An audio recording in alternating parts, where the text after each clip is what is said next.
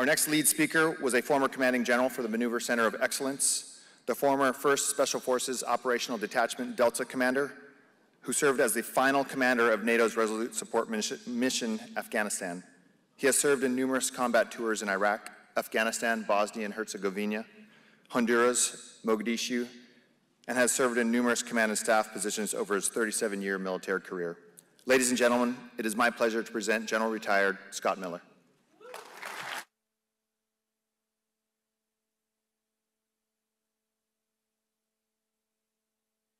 It's pretty cool to be back here at Fort Benning. I already got counseled on my choice of civilian attire. I'm supposed to apparently have a jacket and some suede shoes, and I kind of treated it the way I treated most of my military career. I was going to do what I wanted to do. And we're retired. Actually, a couple of the guys are retired up here. Hey, let me tell you something. Curtis Buzzard and I go back a little ways, and he asked me to come down here and talk to you about the Maneuver Warfighter Conference, particularly about combat. And, as I thought about it, I was like, hey, cool, someone's asked me to do something. Come back and, be an old guy and talk. And then I realized, but you're an old guy. And you look out here and, some of you probably got 35, maybe 36, 37 years on. And I thought maybe it'd be a little bit, maybe we'll blend the old with a little bit more contemporary. So I built a panel. Now I'm going to tell you something about this panel. It's a real group of warfighters. And I'm going to make them do something they're not comfortable doing. I told them what their responsibility was is pick any war story. I don't care. It can be somewhere in the last 30 years, and talk about it for just a couple minutes to set the scene. And it's a there I was moment, which none of us like. Well, somebody out here likes doing that, but none of these guys like doing that. And I said, your only requirement is you owe the lieutenants, the sergeants, and the captains 2 to 3 lessons learned to walk away with. Real lessons learned. We didn't rehearse it. They may overlap. They may be common, pretty common. They may be very common sense, but sometimes when you hear something over and over from people that have gone through a pretty difficult fight in the past, you go, well, maybe this is a real lesson. Maybe this is something to collapse on. I suspect that somebody's already mentioned the passing of General Grange, or Dave Grange the Elder. I'll just tell you what a phenomenal leader, mentor he was. The younger guys, I'd encourage you to get out there and look at those pictures, and you see him as kind of a steely-eyed maneuver center, or actually infantry commandant at the time. He was my commandant when I went through airborne school in 1981, and I had the great fortune of having him grab me. He's in his early 90s, and he's going, Scott, let's meet somewhere between Carlisle and Gettysburg, and just grab some lunch. And every time I was up in D.C., I'd get a chance to sit down and just absorb that mentorship. But United States of America, certainly the military, the maneuver force, has lost a great mentor. So again, read about him, take some time to figure out what he was all about. You may have something else here to learn as well. Okay, very quickly, because we're on a timeline, and I'll go as long as we need to go. And I'm serious. If you guys have questions, we're going to get to questions, and I want to hear, think about them. Don't sit there and get bashful. I'm a little more direct than Charlie was. It's not kindergarten adult. I just tell you, I can sit here and stare you down until you ask a question, and you'll get more uncomfortable than I will up here. But this is a good panel, and 2 of the guys have to swing back over to their headquarters because they got Sec Army coming through. So I'm going to kick off with them. But I've got the contemporary. That's the Ranger Regimental Leadership, J.D. Kersey and Brett Johnson. And I can tell you, as somebody who is now out of the military, what an honor it was to be able to serve with them while I was in the military, through multiple grades, by the way, not just in current ranks. And watching them and, just knowing that this, this Army, this Ranger Regiment, the future is very, very bright when I see leaders like this. But they're going to, represent, the here and now at Fort Benning, people you can reach out and touch all the time. And they're available. If you don't take advantage of it, it's your loss. They're available. Rob Phipps, the famous Rob Phipps, retired Master Sergeant. He's, again, dressed in inappropriate civilian attire, just like myself. And Rob is a longtime Ranger, still active in national security matters, but one of these guys that I had the opportunity to share a battlefield with, actually a couple times over the years, and one I know is a tremendous warrior. Mr. Dan Gelata, CW5, Dan Gelata, 40 years of service. Retired it was 2016 when he retired.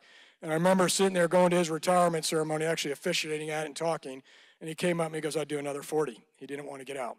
And you can see another guy that stayed in the fight even after he departed. This is a really good panel up here. I'd encourage you, particularly the young guys, have some questions ready to go. It gets down to the essence. The future is important. All of us, all the leaders in here are required to think about it. Some people are actually working on it all the time. All of us have to think about it, but never, ever forget. There's accountability for the here and now, right now. If it's not 2030 and we get in a fight, don't say, gee, I wish I had the 2030 tools. You're going as you are right now, and I think you're going to find some of those key principles still apply. But Brett, up to you. All right, sir. Thanks, and appreciate everybody for allowing me to sit up here into the breach. Right. So, the boss asked me, "Hey, want you to do something, talk about a combat war story." I will tell you the first thing that came to my mind wasn't some faraway land in Afghanistan or Iraq. It was more the people. So the first name that came to my mind was Chris Solis, and some of you may know him, and just recent Medal of Honor recipient, and we just put his picture up in our halls in our organization. So the things that I think about aren't the acts that he did that day to save the team, to save the pilots, to take off with our wounded partners. It was the things that he did prior to all leading up to there. So I'll talk about a couple things, and really, as we talk warrior ethos, is the character of the person that we look for in our Army to lead our folks. So I was with a battalion commander one day, and we're going through a live fire, and there's a saw gunner that is just going to town on his saw, just doing malfunction drill after malfunction drill, and he gets it back up. It's in the middle of the night. He's sweaty. His nods are fogged over. His glasses are fogged over, and the battalion commander looks down and says, I hope that I'm as good at my job as that E4 is on his saw right now. And my hope is that my platoon leaders are as good at their job as he is at his. And I want to make sure that my company commanders are as good as they are at their job as that sergeant is at his level. And so what are we doing to get after that and to make sure they're as good as they can be for, like, America's sons and daughters? And so it fast forwarded in my head as I thought back to that day, as I sat the board before we pushed it up through the command for his award, and just read through that entire thing, and the character that Chris Solis had, and the training, and every person that you talk to and you go back, is how every day he showed up. By the way, he was a 12 Bravo in the 75th Ranger Regiment. A 12 Bravo, so he wasn't 11 Bravo. He was chosen to do a very special mission with some folks, and did it day in and day out, and trained his butt off every single day. And what struck me as powerful is at 6 o'clock in the morning, he got up out of bed, he did his physical fitness training, and then he had all the skills and the things that they needed to do to be successful as they went forward, and they did that every single day. And not just to, like, a standard, like we got a TP and a U. They did it over and over and over again, because he knew when he got called upon that he would be the guy that needed to make those hard calls. And that day, they had multiple wounded and had to get the casualties out of there in the middle of the daylight, and he put himself in between the pilot and the small arms fire and saved the pilot's life, and allowed them to exfil and then waved the pilot off. Multiple acts of valor that day, as you remember that very well, sir. And it just sticks in my mind as the character leader that he was, and that we aspire to be every day. And I would just ask that we don't get comfortable as leaders at any echelon that we go to, and when you wake up, you're like, hey, how can I be a better version of myself today than I was yesterday? It doesn't matter if you're in training or in combat. What matters is the example that you set and the standard that you set with your organization, with your NCOs, with your platoon leaders, your company commanders.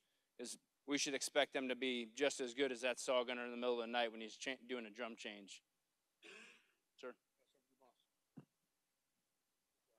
Hey, sir, thanks for inviting us to share this panel with people we've looked up to for our whole period of service. And obviously we drew, and I think Rob's going to talk about it, kind of the way we train the Ranger Regiment since before I got there.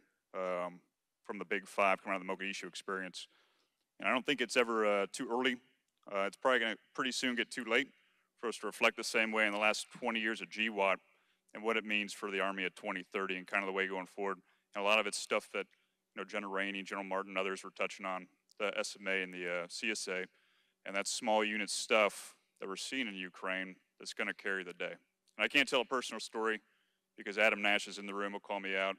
Brett, you're right here. Sergeant Torres, Sergeant Lucero. Every unit I've ever been in, there's a non-commissioned officer from that unit in the room right now. So this is called high risk, low reward, to tell a personal story. So I'm going to share one, sir, from that recently inspired me. I was out at 1st Battalion. They're doing the anniversary of Takur Gar.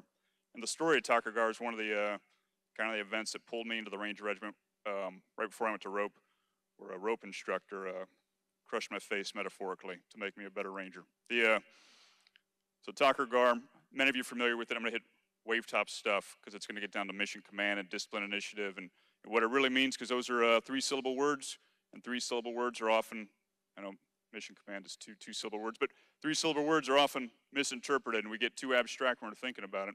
And this is really for IOBC, SLC, and the career course out there. In Takur Gar, we had an element isolated on the top of the mountain, in contact. QRF went in for all the wrong, without the situational awareness it needed, without the relative superiority we owe our troops, Rangers, soldiers, and we put them on the ground. All that stuff failed, so it was up to small unit tactics, character, and trust to save the day. The relief force put in 10,000 feet below, too far away to get there immediately, and they immediately received conflicting orders. Someone from outside their chain of command who outranked them said, "No, do this other thing. Someone else will take care of your people." But they could hear the guns on the top of the hill, and they, in the absence of orders, in fact, countered orders, tailored their load to make the climb, and got up there to the top. And when Lieutenant Self, the platoon leader, IOBC graduate, looked and saw his squad coming to relieve him, he said, "I knew you'd come." And he put them where they needed to be to suppress the enemy. And they did the first DOD air-to-ground Hellfire strike, danger close. They brought in fast movers. They won the day. They recovered the casualties, they cured the site. And it was a squad leader and his squad that moved and seized the day that day. And we talk, kind of in the abstract about the NCO Corps and what it means. When we talk about mission command, it only extends through the U.S. Army because we've got, a singular platoon leader, a singular company commander, and they develop trust. And really the lesson is, in talking to the guys who were involved in that, is how did you have the trust? How did you know they were going to be there? And it came from the same things, not to beat a dead horse, shared hardship. So for today's generation, and for me personally, that means anytime you're clackety-clacking on a computer, you're probably in the wrong spot. You need to get out there and share some hardship. It means forcing folks to connect with each other, and that's tougher today. When we put a part of our hive mind into these phones and people are staring at it. So you got to design your day around things that will accelerate trust with the unit. So if you're a new platoon sergeant coming out of SLC, new lieutenant going to a unit, company commander, a best practice would be rush to that first event where you can share hardship, because the person in the office isn't the person they want leading them. They want someone who's in and amongst them. And then, since I got the mic, haven't passed yet, you should also graduate Ranger School while you're here.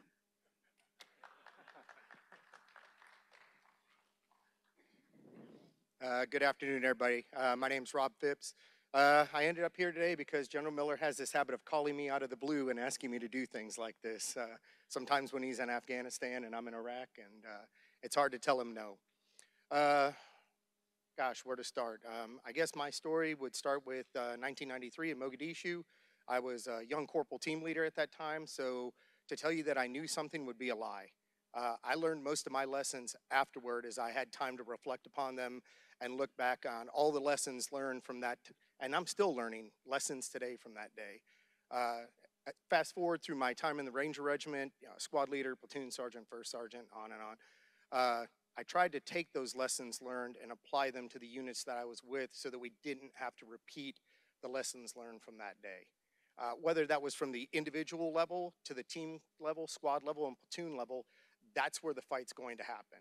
And focusing a majority of your time and effort and your resources and as a command element on ensuring that those individuals can focus a majority of their time on that individual, team, squad, and then platoon collective is really going to do you justice down the road. It served the Ranger Regiment well with its Big Five. They focus majority of their training path at the individual, team, squad, and collective, and then they bring it together with the C2 pieces at platoon, company, and battalion level. But that's really where that stuff's going to benefit you. And yes, share hard times. Get out there with your people. Do the things that you expect them to do and be able to do them as well as they do, hopefully. Back in the day in the Army, we had this thing, be, know, do. All right? Be the leader that they deserve. All right? Know the things that you expect them to know, hopefully to the level they know them, but they are the subject matter experts in those fields. All right? And then be willing to do everything that you expect your people to do so that we don't have to lose those lessons learned throughout the GWAT and other conflicts and apply them to what you guys are doing today. With that being said, I thank you guys for everything that you do today and that you're willing to do tomorrow. And I'm glad as a retiree I didn't get the memo about the black polo. So.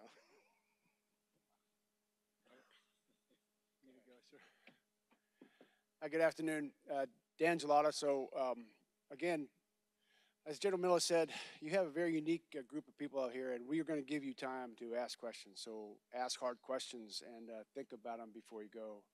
You know, and in 1993, most of you out there, 29 years ago, most of you out there were probably not born, you know, but you have to understand that it was the longest sustained fight since Vietnam. And the individual heroic acts of that day by the guys on the ground, the guys in the air, the guys back at the FOB, the medics, the docs, the 101st came down to haul bodies, you know, back to the cache. Just the individual acts of that day will be forever in my brain. You have to understand that that was the 7th time we were out, and we did not plan for that to happen.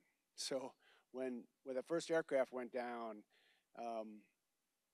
all the training and all the preparation and all the focus started changing. And individuals thought outside the box, and they fixed the problem. Right? They had issues going on, and if it wasn't for those people thinking outside the box, raising concerns up to the command, and the command making decisions that basically got everybody out of there, we would not have been as successful as I think we were. General Miller thinks we were. It was a hard day for us, but it was a very successful day for us.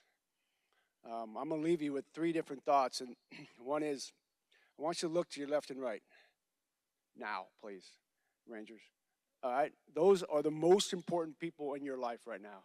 And someone said about training, you owe those guys and gals to be the best trained clerk, best trained gunner, best trained lieutenant, best trained PL, company commander, battalion commander that you can possibly be. This is a hard army, all right? You guys are hardened soldiers, all right?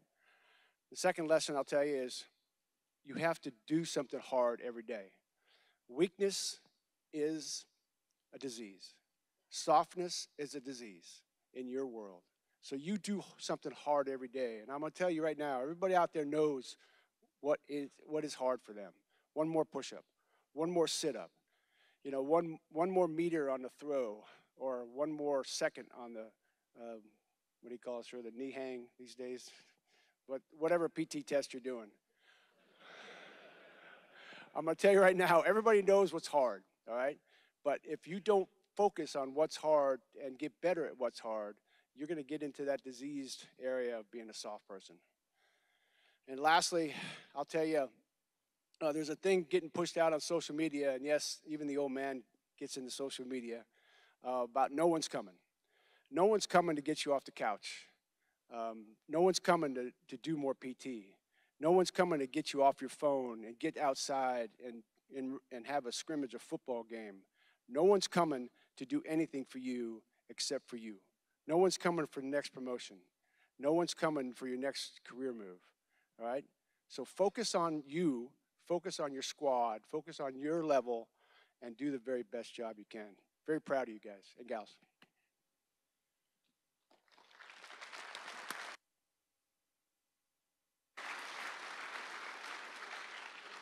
So I have 1455. I actually threatened all of them because I know them. They all tend to go long with their war stories. They went real short today. because we did want to get to some Q&A. And I was actually hoping they'd go long, and I'd say, I'll give back my time. And you notice none of them would talk personally about what they did. There's a tremendous amount of valor and individual valor on their parts and the associated decorations. You know, Dan Gelada is a guy who flew his helicopter in an emergency infill into Mogadishu. Just happened to have some ISR overhead. We caught the main rotor blades taking an RPG hit right in the main rotor blades. Aircraft shutter starts falling apart. He's got people on the rope, lifts up, sets back down. Rob, weren't you one of the guys on the rope that Mr. Gelada settled in there and made sure you were in there? Lets them get down off the rope. Every instinct is get out of there. He pulls it out of there and goes crash lands it somewhere in the safe part of the city. Rob Phipps running around on the CSAR aircraft in the middle of a desperate gunfight, trying to fight off guys, multiple attackers, you know, within feet, you know, coming around, trying to get to a downed aircraft. And Rob Phipps and his team are in the, you know, right there in the midst of it. And fortunately, a very good shooter, because Rob is now starting to kill a lot of the people that are trying to get to that crash site, and awarded for valor for that action as well. Brett tries to hide. Brett and JD will always try to hide things from me. You know, Brett run around as a sergeant major and in battalion, and you know, making sure I don't know what maybe he thinks. Maybe I'll think he's too close to the action or something. I don't know. But he's in there pulling guys out in the middle of a big firefight, and his battalion commander's putting him in for award for valor. J.D. Kersey, same thing. Okay, this is, you know, so I get that part. They don't want to talk. So I'll tell you a war story. So there I was, all right, in the middle of a big, there's only a couple live witnesses for this one, so I'll be okay. I don't have any of my former NCOs in here. It's Mogadishu. Okay, we're in the middle of a big fight, 3 October. And as a younger captain moving down the street, I moved down that street with absolute amazement, moving from a target seized to a downed helicopter, probably about 500 meters. That's it, 500 meters. But what my amazement was not my valor or what I was, and I guess I was glad I was still moving, but was watching all the things going on around me. The non-commissioned officers, the privates, the specialists, which I think you were a specialist at the time, Rob, if I'm not mistaken, watching them in action. I mean, picture this. Helicopters are being shot down. We've got, you know, pretty hard wounded in action, like real hard, not superficial, but we have some really, you know, bad cases, emergent. We have MIAs over the course of the night, multiple aircraft down, so you know, and KIAs dropping in our formation. So some of you have been in some of these over the years, and you just know those make for a pretty difficult day, or in our case, about a day and a half. And what my amazement was not all the individual war stories. It was the absolute valor that was displayed. And I scratched my head over the, you know, not over the course of just that day, but in the years since, and I thought about it a lot. Because when I went home, our families were all very much worried about us. They'd seen a lot of this, had made it onto TV, some of the worst scenes that you can imagine in combat if you're losing people, where people aren't accounted for, they're being drugged through the street. So this is all on TV, and it was all in our families' minds. And I remember my wife and I sitting down and talking about it. And what I said is, I said, I know this is a hard unit for you to be in. I know it's hard to support it. It's kind of, you know, it's difficult, and you do know if something happens in the future, we're going to get the call, and we're going to go do it. You know, we're going to get asked to go do something that's usually not easy. But at the same time, what I also told her was I had a sense of peace, because I absolutely knew that no matter what happened to me, unscathed, wounded, killed, I knew I was coming home. I knew that. And you can say, well, everybody says it. No one leaves anybody behind. Sometimes someone gets left behind or something gets left behind. But I knew that it was not going to happen. And what I came up with was this thought, and it's culture, really. And this is something for you to think about in your units. And you go, well, is it my job? I'm just a sergeant. I'm just a lieutenant. I'm just the captain. You know, is it my job to create this culture? But the culture was extreme trust. you guys talked about trust. I call it extreme trust.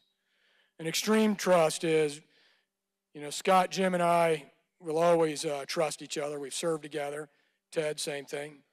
We've served together and we got this trust. Extreme trust is where someone's willing to give up everything for you, and they may not even know you that well. They may not even know you. This is a mixed unit. There's Rangers, some special mission unit guys, some Air Force guys. I heard someone saying they hadn't gotten a chance to train with the Navy. I got a chance to. We had some Navy on the ground that day, had some aviators, and everybody was willing to kind of put it all on the line for somebody else. I had the opportunity to go back to Bragg over Memorial Day, and we had a series of upgrades. And it was to the Distinguished Service Cross, which, as you know, is just short of the Medal of Honor. There were Silver Stars, and I think we had 4 that were upgraded. And I'll tell you the thing that jumped out at me when you started really remembering what that all was about. It's about somebody going into a beaten zone. Both my armor and infantry know what a beaten zone is, right? It's not a place you want to go running into. You want to create a lot of beaten zones. You don't want to go in there. Going into a beaten zone and pulling somebody out, dead or alive. Just getting them out of there because they knew they couldn't, if they weren't dead, they weren't going to survive if they stayed in that beaten zone. Over and over and over. Helicopter pilots coming in and risking their aircraft and their entire crew to drop off a resupply. And when you talk to them afterwards, you go, what the hell were you doing? They go, hey, I wanted to get this so close because I didn't want to have you or anybody else have to get out in the street to pick this up. You know, again, somebody's sitting on an aircraft that it's done. This aircraft's on fire.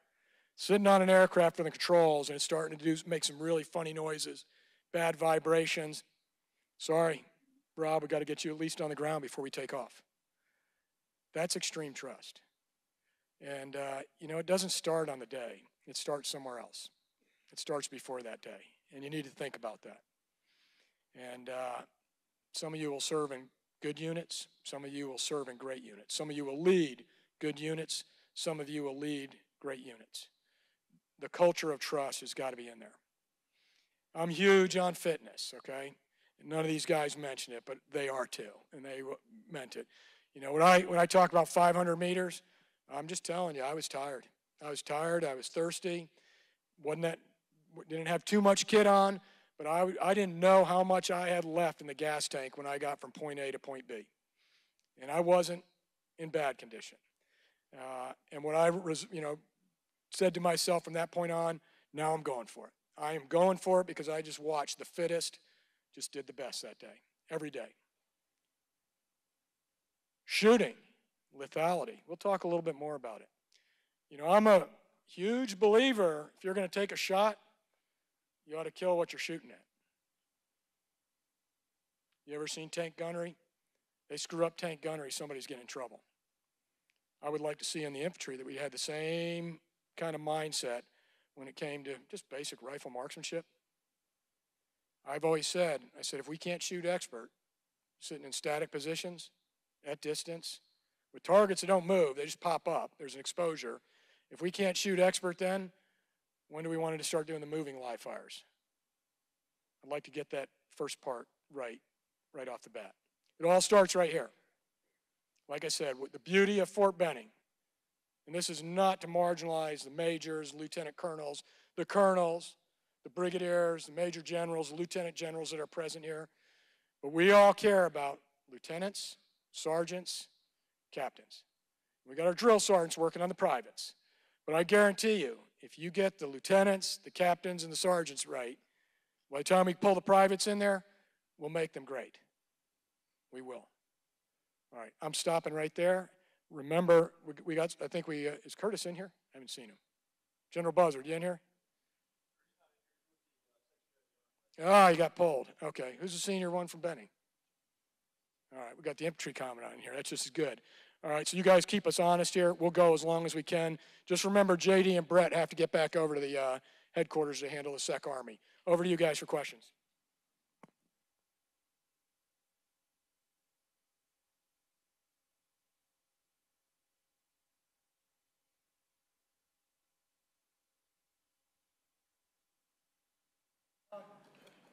Over to question holder number 3.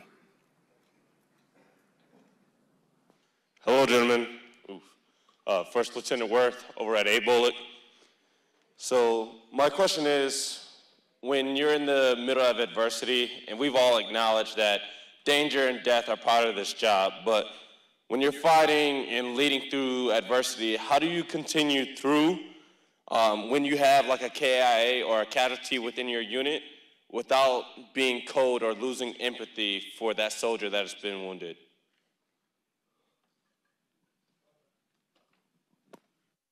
Hey, sir, that's a great question. You know, I think we started to talk about it at the beginning where it starts, like I'm a true believer that like leadership and extreme trust starts at 0-6 every day when the platoon leader and platoon sergeant have a formation, and I'll get to your KIA stuff in a second. And that's when it starts, and we're holding each other accountable to the things we're doing every day, because we know that like what lies ahead is not going to be easy. You know, it's not going to be easy. And so then, as you build the trust over time, you know you're going to go and like bad things happen. Just yesterday, Tim Shea's parents, William and Mary, walk into the regimental headquarters office, and they haven't been back for 17 years. 17 years. They walk in the regimental headquarters, and the staff duty comes up and says, "Hey, there's a Gold Star family that's outside, and they would just want to talk to somebody." We walked up, and there they are, William and Mary Shea. He was a 3rd Battalion Ranger, actually in BCO 375, was killed in 2005 in Iraq. And all they cared about was looking to see if we remember. That's all they cared about. They cared about seeing us, but they want to see their son's face. They want to know that we remember the sacrifice that he gave to our country. And then we took him to the battalion, and all they want to see is the picture of Corporal Timothy Shea up on the wall, and know that we remember and we never forget. Because Miss Joyce Thomas at 375 doesn't forget, and she writes a letter every month or every year. And then go down to BCO 375, the same company that we were just talking about. Go down to BCO 375, walk upstairs, and there's the picture, amongst many others over time, was Corporal Timothy Shea. And what I will tell you is, as a leader of formation, then when you lose somebody, it's not going to be easy, and everybody grieves in different manners, in different ways. But it's the tough, realistic training that you do and the standards and discipline that you apply to your organization that will help you get through the toughest of times. You know, when you go out to do your training and you jump into the field and it's a long week and you're tired and everybody's tired and you want to get on that bus to come back and it's 12 miles, sometimes that walk is a little bit better. You got to bring the team together, and you just got to talk about it. You know, the Army has resources, all those other things. That's good. You should do all those things. But it starts at 0-6 when you lead your folks every single day and set the example for others to follow. That's what I would say to that, sir. You know, parts of a personal story on this one. Fairly horrific incident in Baghdad. I was company commander. We suffered 5 KIA on a mission I was on, and I accompanied the KIA to the hospital. Took it. I'm not trying to wave the bloody flag here or anything, but you know, I felt like my position was to conduct the medevac. We had some expectant with us, and I was there, kind of in the midst of the casualty situation, and it took the whole team kind of looking and providing feedback. And my first sergeant called up to me and said, "Hey, sir, I know you're up there. I know you're waiting for everything to settle out there, but we really need you to come back to the company, to the FOB we were on, because we're working on some follow-on stuff. It was very busy." And I couldn't see that I was over-committed and kind of out of position for the rest of the company. It took that best, you know, battle buddy to help me see myself and kind of give me that kind of counsel. And I don't know if you're going to see it in a situation you're describing, because it's extremely high stress, or your senior enlisted advisor you're working with or one of your platoon leaders won't see it. But as a team, we can help each other see and be in the right spot, and that's also part of trust. And that doesn't degrade you. You should be able to count on somebody else in the unit to help you see yourself and make sure you're not out of position and you can still lead from where you got to be.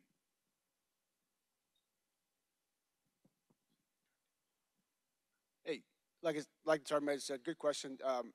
A death in combat is probably the most difficult thing you got to deal with.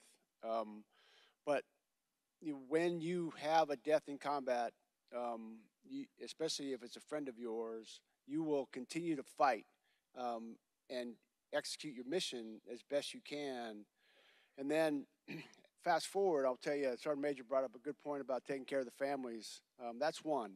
But also, I stayed in active duty for a lot of years after that because I continued to train and I continued to learn and I continued to battle and fight the fight for friends of mine that died in 1993. So oftentimes you mourn the loss of an individual friend when you're there, but then you fight the fight to better yourself in their memory.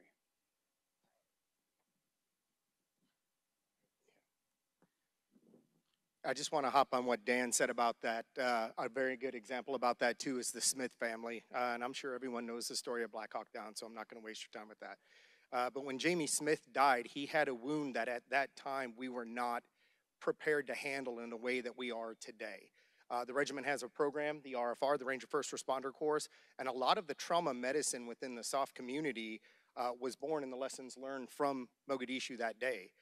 When the Smith family came down periodically to visit, much like the Shea family, because they just want to know that their son's death wasn't in vain, and that we remember and that we've taken the lessons learned from that situation and applied them to what we're doing today.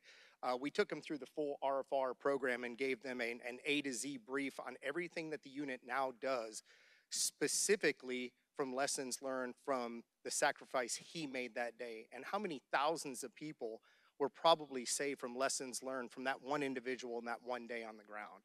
And then the last thing I'll leave you with, sir, to your question is, how do I deal with a situation, or how would I have dealt with a situation with a death in combat?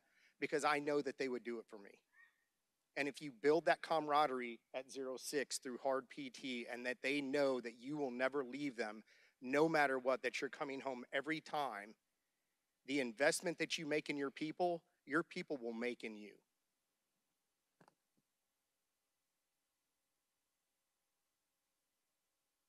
So we won't try to, that you can tell that's an important question to everybody on this panel, probably a lot of people in this room. I'm just going to boil it right down. Casualties suck. They do. Wounded is bad. Hard wounded is worse. Killed in action when you lose your people, that's the absolute worst. But you're a leader. And everybody's going to be looking to you to how this organization is going to respond to it. But they suck, and that's the best way I can describe it. You know, quite frankly, if I never had to go to another memorial service, I'd be okay with that. Just would be. You know, not for that. You know, and what I always tell people is you get yourself into very unfair fights, meaning we have all the odds on our side, so that they have the casualties on their side and we don't have them on ours. But they're tough. Leadership will carry you through that. Leadership and trust. And that's important to remember. And actually, Tim Shea, I remember Tim Shea was on my account too, killed in Al-Qaim in 2005, getting ready to move out. It was a catastrophic IED blast, and certainly Jamie Smith. And if I'd known his parents had come there, next time they come, please pass my regards well. Tell them we all still remember, okay? That time, there's no time limit on that. All right, back out to you guys. Over to panel holder number 1. Good afternoon, group. My name is Lieutenant Colonel Mallon. I'm an Army reservist. I'm assigned to U.S. Forces Korea. I live in California. I came out here today, and I'm grateful for this Warrior Ethos class. A thing that we need to know as leaders and soldiers, I fought in the Army since I was a private, all the way up to Lieutenant Colonel. And over the years, in the decades that have passed, soldiers need to be recognized for when they fight. If they're the smallest guy to the biggest guy, to the paratrooper. After they get home from these battles years later, their families need to know they've been recognized. And for your group, it took 25 years to get these Valor Awards fixed. And I commend you all for that, to getting it done. I've tried over the years to get other people's awards done, and I'm always hit with the Army, the records board, or the Army's Valor board, or the awards board. There's always some hiccup to get soldiers recognized for the work they do and how they represent our country. It just, in the future, as we go into Great War, we need to recognize all these soldiers as they perform for our country and do their best jobs. I wanted to wait to address this issue till I retired because it's a sticklet. So please, when your soldiers perform, award them. Take care of them. Your families will thank you for it in the end.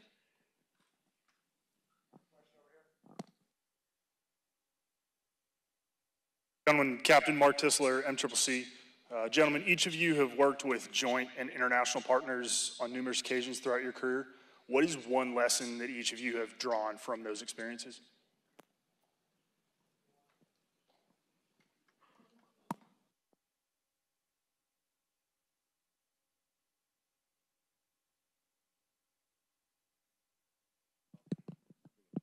So there's room for interpretation up here because the acoustics on the stage are very bad for questions. General Martin warned me about it.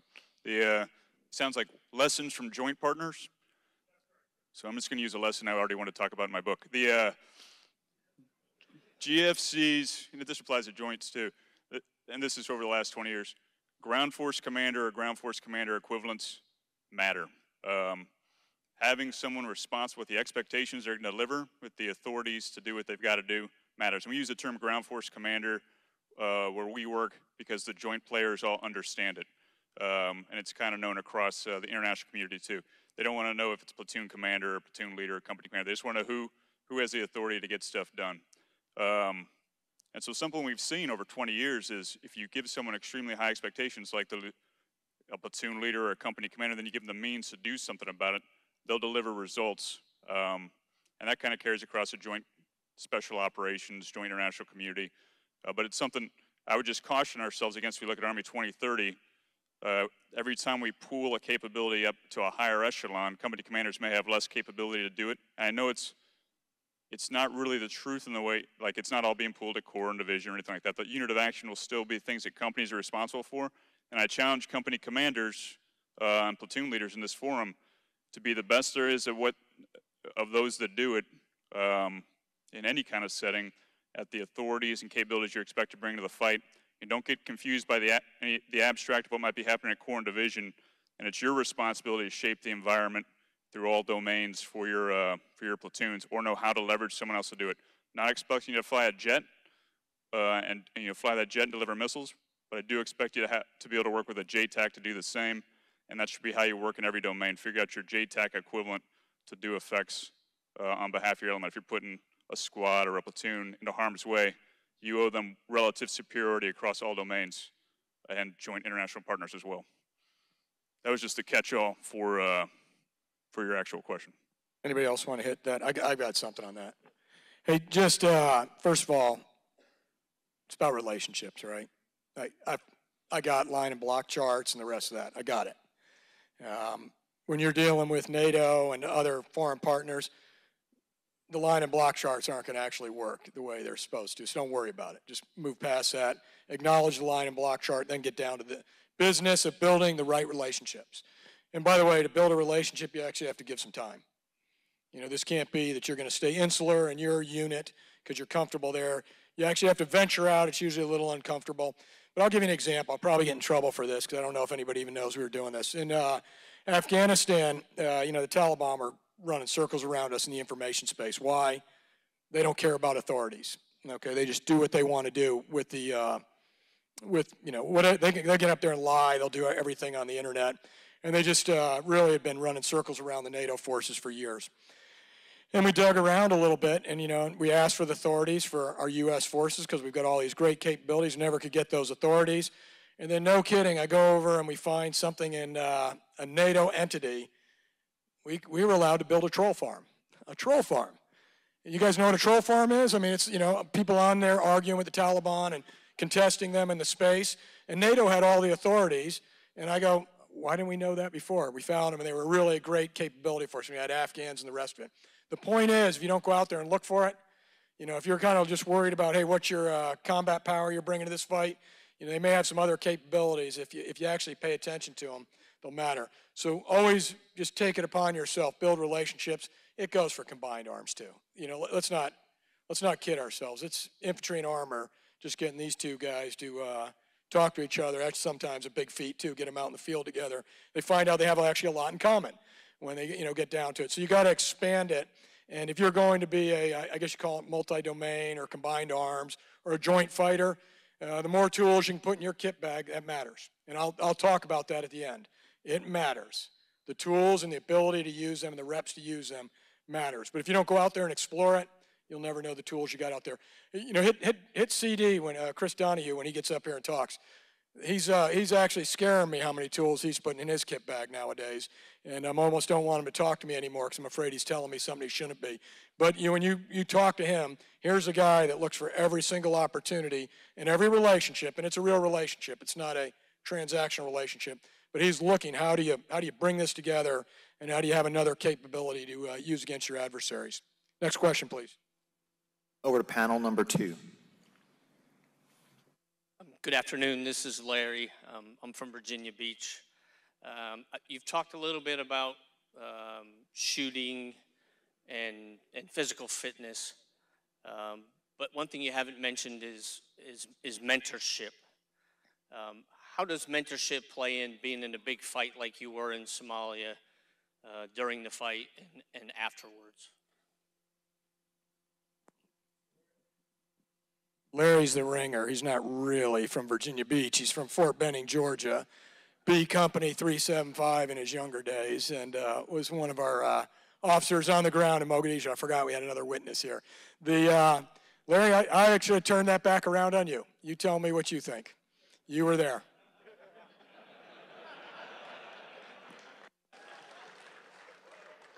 Well, I didn't expect that much.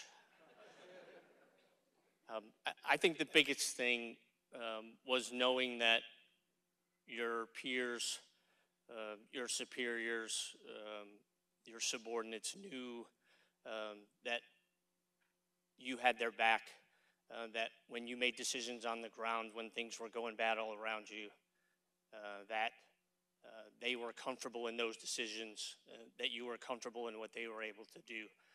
So that mentorship role that you developed in all that train up, the deployment, the 6 initial missions that we went on was invaluable on the 3rd and 4th of October, because all those kids who were out there fighting for us really understood the impact of what they were going through. But they also knew that the leadership and those heroes that are up on stage were going to take care of them afterwards, take care of them, take care of their families, and uphold that responsibility that we say we're going to.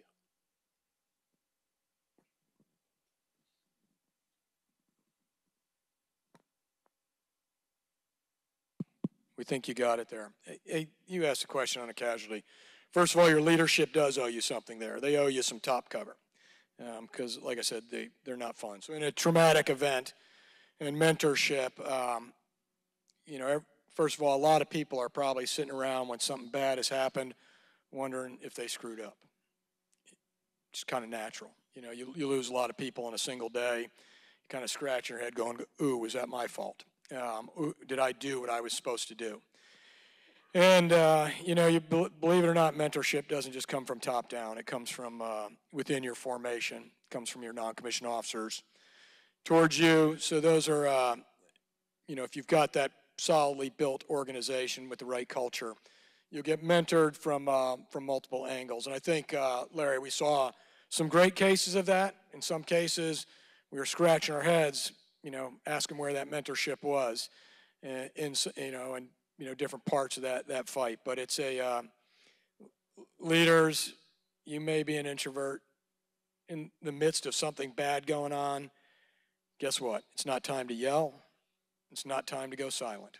It's time to get down there and start figuring out how to get your arm around some people and making sure they're ready to go for the next one, okay?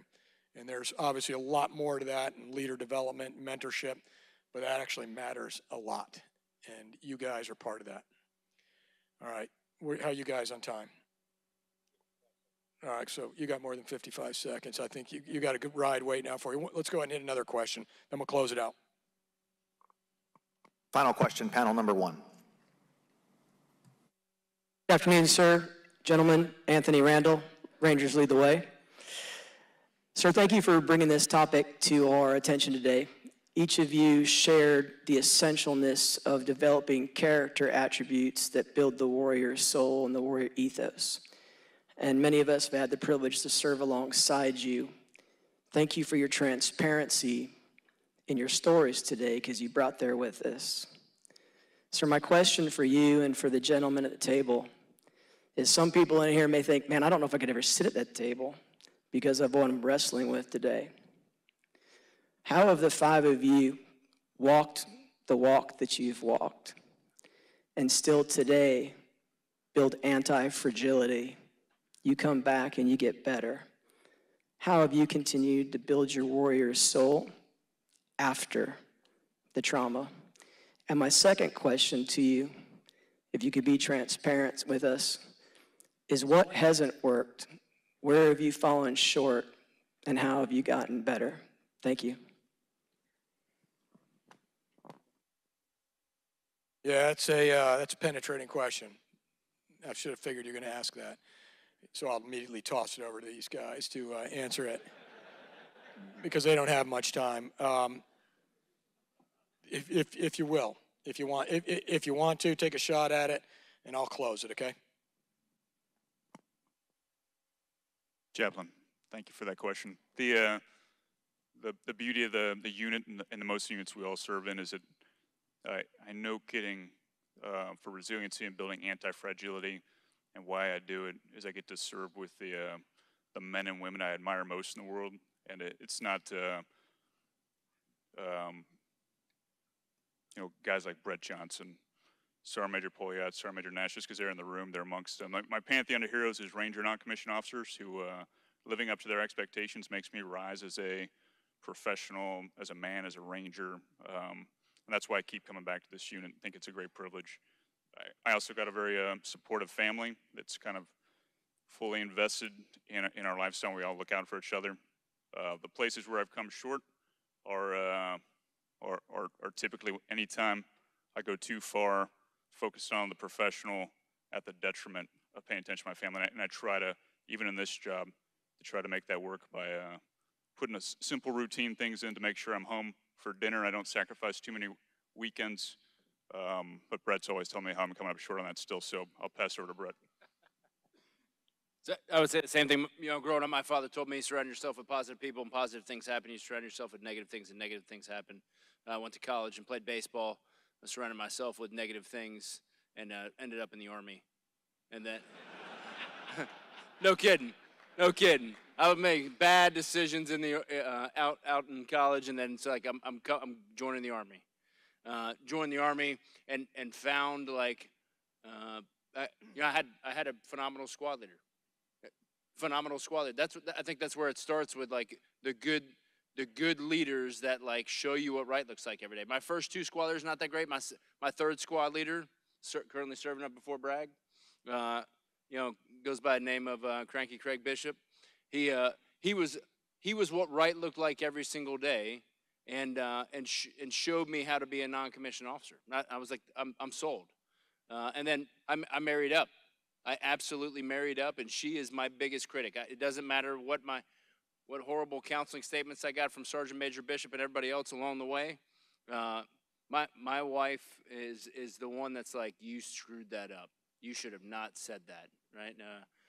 And she is the most honest person that I could ever imagine to be. And so. Those are the things that she definitely keeps me grounded. And then I would tell you, the relationship that you build with your commander, as our 6 o'clock meetings over a cup of coffee, and hey, what are we doing great and what are we not doing great and what do we need to focus on is important. And we recalibrate ourselves every single day, and then we go out and do PT. Anthony, it's good to see you. Hey, sir, thank you for the question. For me, I never wanted to do anything else. I knew from about my sophomore year of high school that the military was going to be my career path, or I hoped it was going to be my career path. I came in and I realized that everyone was better than me. So I had to work hard every day just to meet those bare minimum standards that my peers and my teammates expected of me. And after about 8 years, I got out. I went to college, got my education. I realized that those people didn't meet my expectations. So I went ahead and rejoined the Army just in time for 9/11. Lucky me. And I work with guys like Sergeant Major Nash, Sergeant Major Pouliot, Sergeant Major Merritt that's out here, Larry, and other guys. Saw General Miller quite a few times overseas as he would fly in to check in on us and make sure, we were doing things right. So for me, the balance was working hard every day to make sure that I was the guy that my guys deserved. Making sure, if you're a leader and you're not tired at the end of the day, I think you're doing it wrong. And you probably didn't get done everything that day that you needed to do. And then you got to wake up tomorrow and do it all over again. A great NCO that many of you will know, Sergeant Major Birch, when I took my first platoon, I asked him, I was like, Sergeant Major, what's a piece of advice before I take my first platoon? What can you give me? And he's like, people skills. It's the first duty position for an NCO where you have an officer counterpart.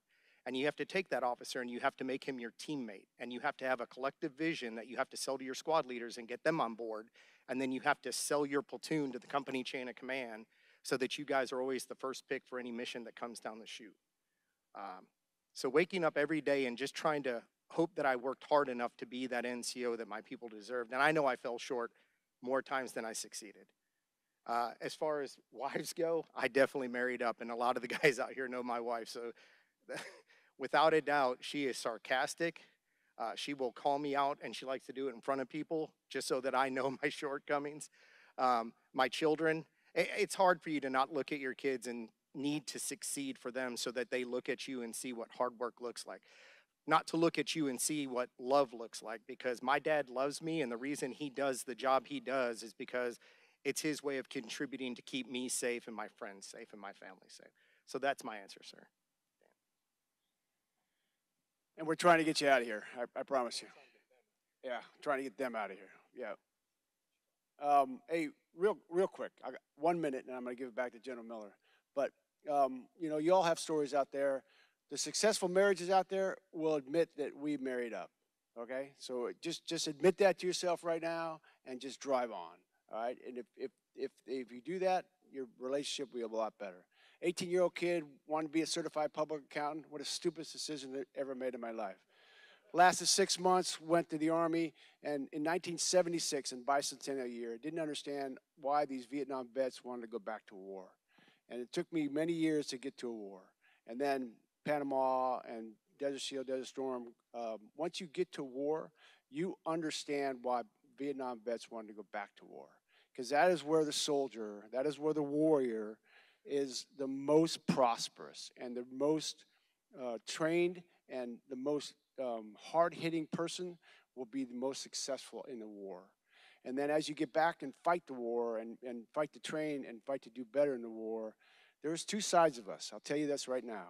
There's one side that could be a French Foreign Legion guy. I could go to war, I could go fight a battle, and I could fight for a worthy cause. All right, the other side of me is an appreciative and understanding dad and a husband. That you have to balance that as you go through your career. And those of us that were successful have something left at the end of your career. So you should try to do the same.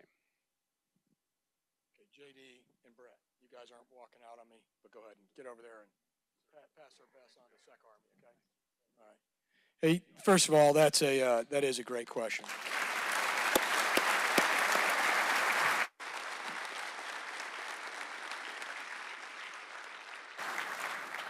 I'm gonna close this out. It's a great question, and not to criticize this distinguished panel, we talked around it a little bit, okay? You asked the question, how do we stay anti-fragile? Maybe we don't. You know, that's the other flip side of this. Maybe we just pretend quite a lot that we are not fragile and we're very resilient and nothing bothers us. And if we look across the force, we got to pay attention to that. And it's it's not just the weak people commit suicide, weak people break down. There's a problem out here. We know that. You may have it in your platoon.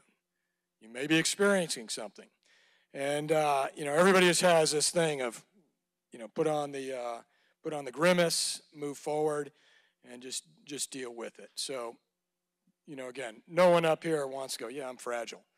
But I will tell you this, okay? And I'll be very transparent. And I know with at least one of these guys up here, in transition, things are different than when you were on active duty. And if you look at our population that's transitioned, by the way, transition is not just retired four-stars. You know, soldiers who leave the force, it's officers who, you know, do their 5 and they get out and they start moving on to something else. But it's different.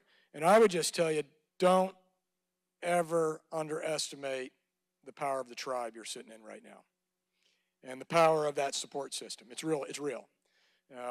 And I say that as somebody who's transitioned. I'm very attuned to the population right now. And so, but you do it, you know, when you talk about resilience, it's a, you know, it is shared hardship. It's care. I mean, you could actually go right down the Army values and you start putting those pieces together and you could talk about them. But I will tell you, I do believe leadership is the key to a healthy force. You know, where do we get in trouble with sexual assault and the rest of it? We kind of screw it up. We screw it up and it just gets worse and worse and worse and it spirals down and it rips units apart. And you kind of sit there and you scratch your head and you go, did we not see that as leaders early on? Were we not paying attention to? And sexual assault's only one of them, okay? But that's one that's on, certainly on people's mind. And I'll tell you, if you have that kind of crap going on in your unit, your warfighting skills will be diminished as a unit. It just will be. So hard question, and again, thank you for assuming we're anti-fragile. I kind of like to still think about that from time to time, but there is the reality that, you know, we got some problems within the force, and leaders got to be there as the sensors to detect it. And usually it's just by talking to your people, trying to understand, baseline this, and understand what you're seeing as you go forward. Hey, I'm going to close out. First of all, this is the ethos of combat. I love coming to Fort Benning as Old Home Week. Again, like I said, I've got infantry and armor commandants under my, you know, when I was here, you know, both doing great things in the military. I saw Peter Jones, who took your place, you know, earlier in the day here. I'm looking across here at a lot of familiar faces. I know some of the young people. I think we've got some IBOLIC and ABOLIC people that I've crossed paths with, but I'm just like stunned by all the people that I've had the opportunity to work with. We used to have a little bit of a phrase here, actually I don't know what it was a phrase, it's a couple words, and it was talking about what we wanted from our leaders at Fort Benning. We wanted them to be smart, we wanted them to be fast, we wanted them to be lethal, we wanted them to be precise. And everyone goes, okay, what's that mean? Okay, you can apply that individually, you can apply that collectively. Smart, hey guys, you're leaders. I expect you to know a lot. How do you know a lot? You get good training, you get good mentorship, but you also put some effort into. You know a lot, and you just have to acknowledge some of it, to know a lot, sometimes it takes a little bit of time. But you at least have the foundation where you are really smart. You certainly ought to be smarter than your adversary. You don't go stumbling into bad situations where you lose entire units because you just didn't, you know, didn't pay attention to anything in the lay of the land. Fast. Expect you to be really fast. Expect you to be gunslingers. I don't care what your weapon system is. I expect you to be faster than your adversary. I expect you to be cognitively fast. How do you do that? And that's not just kind of studying. That's actually a lot of reps. It's a lot of reps, you know, on gunslinging.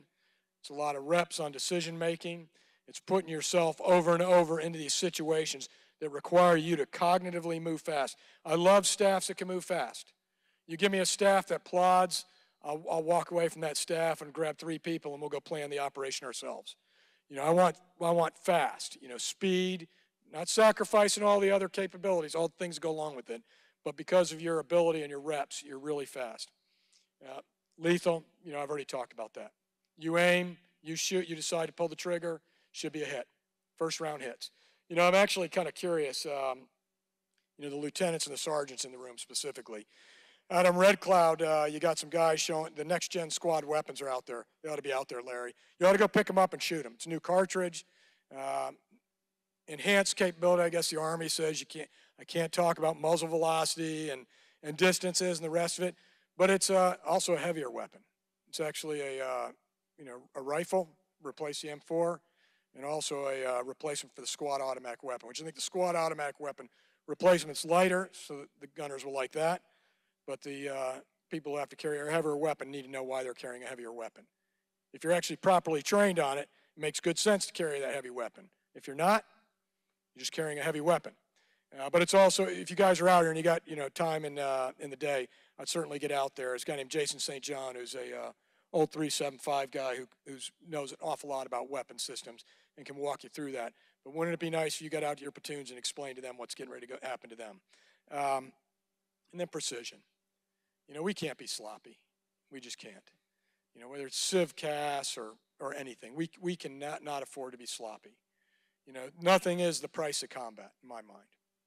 It's not, when you start taking that attitude, you pay for that years later. You know, the precision actually matters because the majority, recognizing we have an international crowd in here, this is the U.S. military. And the U.S. military is precise in its actions. And it's, you know, goes with and understands the law of armed conflict, combat ethics, and the rest of it. But at the same time, expectation is that we fight and win the nation's wars. Guys, thank you very much. I appreciate it.